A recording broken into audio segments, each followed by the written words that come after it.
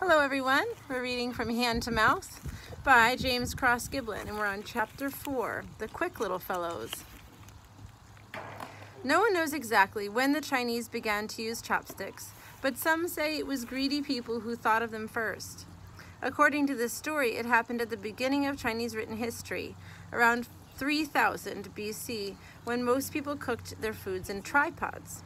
These were metal pots that stood on 3 squat legs and could be set directly over a fire. The large pots took an hour or so to cool after the food was cooked, and some people were too greedy to wait. Grabbing a pair of sticks, they poked at the steaming food and lifted out the best pieces for themselves. Others copied them, and within a short time, people all over China were eating with chopsticks. Another explanation credits the Chinese preference for the chopsticks over knives to the philosopher Confucius, who lived from 551 to 479 BC. Confucius once remarked that honorable and upright people would rather see an animal alive than dead, and if they heard the noise and screams of an animal being killed, they would not want to eat its flesh. For Confucius, knives were a constant reminder of such killings. Consequently, he wrote in one of his books, "The honorable and upright man keeps well away from both the slaughterhouse and the kitchen, and he allows no knives on his table." Whether or not Confucius was responsible, we do know that by 400 BC, people throughout China were using chopsticks. Hand in hand with their adoption came the development of uniquely Chinese style of cooking. Meat and vegetables were either cut into bite-sized pieces or cooked until they were so tender that they required no cutting. Mom, Joey's surrounding you. I understand. I'm reading a book right now. He's surrounding you. You can sit with me if you want. Even when poultry and fish were served whole, the meat was so tender that it could be picked easily off the bones with a pair of chopsticks. Besides chopsticks, the Chinese from very early in their history also used spoons. They were made of a hard earthenware called porcelain, and they had flat bottoms so that a diner could set one down on a tabletop without spilling the contents. The Chinese thought the round-bottomed European spoon was very inefficient. Unlike Europeans, the Chinese never used their spoons to eat any food except soup. For everything else, they used chopsticks, manipulating the 2 sticks smoothly and quickly as they plucked bits of food from first one dish and then another. In fact, the word for chopsticks in Chinese means the quick little fellows. Most Chinese chopsticks are 10 to 12 inches long and is about as thick as a pencil. Those for children can be as short as 5 inches. Those used by the hostess or host to pass special delicacies to their guests are sometimes as long as 20 inches. That's very long. Chopsticks have also been made from many different materials over the centuries: bamboo, wood, jade, ivory, gold, and silver. Many upper-class families in old China used ivory chopsticks tipped with silver. Since ancient times, the Chinese have believed that silver was a protection against poison. If the silver-tipped chopsticks came into contact with food that had been poisoned, they would turn black, or so people said.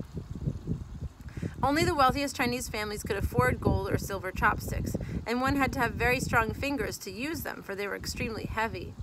In the classic Chinese novel, The Dream of the Red Chamber,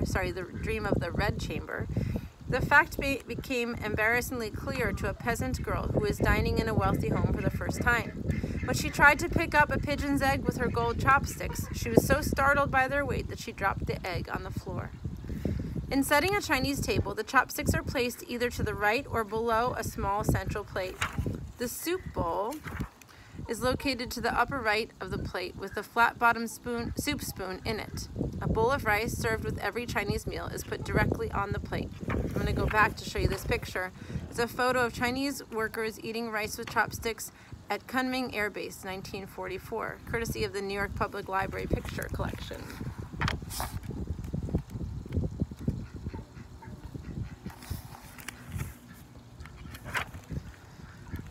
At Chinese banquets, the meat and vegetable dishes are served one after another, and the guests help themselves to portions of each, putting them on their small plates. The soup is served last. At family dinners, all the dishes are in the middle of the table at the beginning of the meal, with the soup tureen in the center. A single pair of chopsticks is used to eat all the dishes, even at banquets. Often the diners are provided with small rests of porcelain on which they can lay their chopsticks between courses, so they won't soil the tablecloth. Chopsticks serve as signals during a Chinese meal. At the start, the host raises his chopsticks over his rice bowl to invite the guests to begin eating. Then he puts his rice bowl to one side of the plate, and all the other diners do the same. At the end of the meal, the diners set their chopsticks even and parallel across the tops of their rice bowls to indicate that they've finished. Chopsticks often seem awkward to handle at first, even for Chinese children. But when you learn how to hold them firmly but lightly, there's no strain at all, and their use quickly becomes second nature. To begin, hold your right hand, or your left if you're left-handed, in a relaxed position. Place the first chopstick between the tip of your fourth or ring finger and the base of your thumb. You see what I'm doing? Be sure you pick up the chopstick the right way. The top half, which you hold in your hand, is squared. The tip, which takes up the food, is rounded, and it's skinnier. Your thumb should be around the squared section, and your ring finger at the midpoint of the chopstick. Oh, I see. So they're going like this. You'll see when I show you the picture. Brace the chopstick against the fourth finger with the middle of the thumb, but keep the tip of the thumb free. You'll need it to hold up the second chopstick. This is hard for me to show you without holding chopsticks in my hand. I wish I'd thought of bringing some out. Place the second stick between your thumb tip and the tips of your index and middle fingers. Grasp the stick lightly so you can move it up and down against the other chopstick, which remains still. Keep that in mind. One of the chopsticks remains still. If you have someone in your family that's good at using chopsticks, they can show you that. But you'll learn as you work with it that only the top stick goes up and down. Are you going inside? Will you grab me some chopsticks, please? A set that matches, thank you. When you want to pick up a piece of food, push upward on the second chopstick with your middle finger. This will open the tips of the chopsticks. To grasp the food, push down on the second stick with the same middle finger. The two chopsticks will come together with the food pinched securely between the two tips. Then you can raise the bite swiftly to your mouth. I don't expect that listening to this will help you learn. It's easier to watch and learn, but some people might be able to do it listening to these words. We'll see. It's important to keep the tips of the chopsticks even with one another at all times. If one is higher and one is lower, the chopsticks will not work. Here's a picture of how to hold them. Thank you.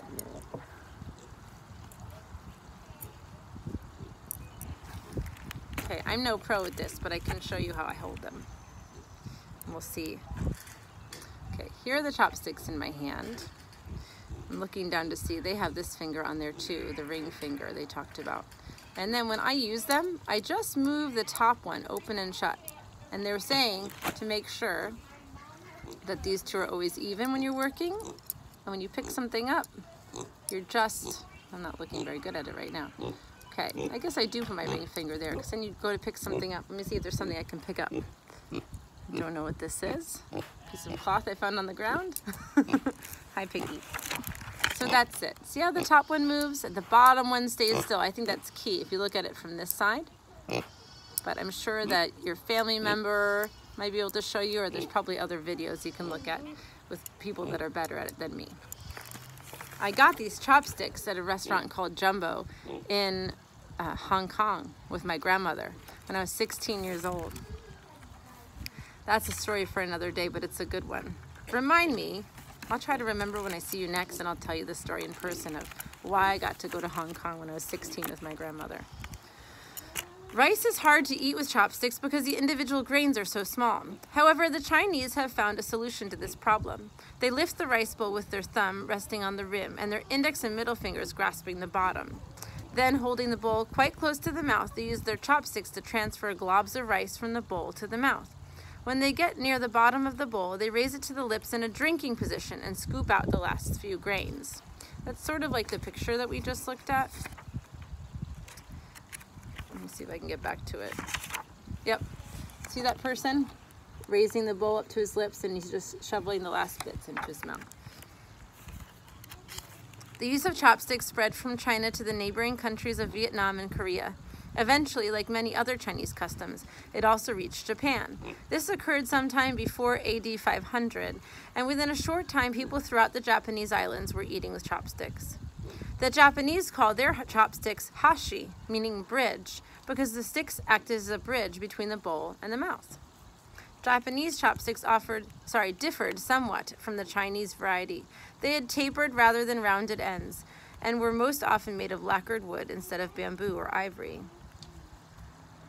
Lacquer is obtained from the juice of a tree peculiar to the Far East and is purified by filtering. The lacquer, which may be colored, is then applied to chopsticks or other wooden objects in several successive layers. After the lacquer dries, the chopsticks are rubbed down to give them a smooth, shiny surface. If the layers of lacquer are thick enough, they can be carved, painted, or engraved. Many lacquered Japanese chopsticks feature beautiful inlaid designs of gilt or mother of pearl. Besides their use at the table, chopsticks also play a role in the cremation ceremonies of Japanese Buddhists.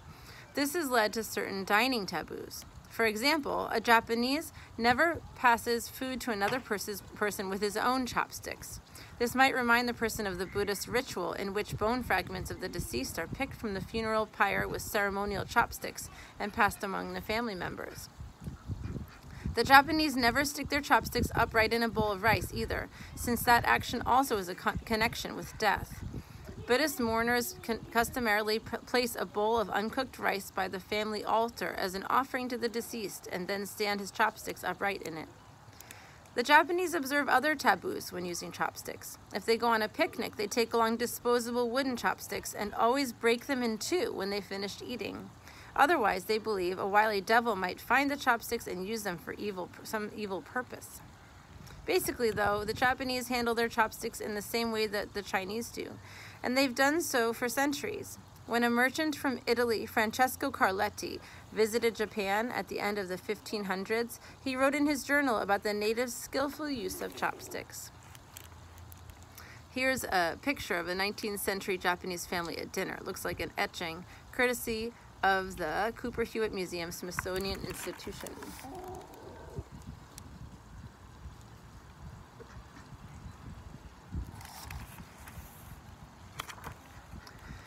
They are the length of a man's hand and as thick as a quill for writing, wrote Carletti. With these two sticks, the Japanese are able to fill their mouths with marvelous swiftness and agility. They can pick up any piece of food, no matter how tiny it is, without ever soiling their hands.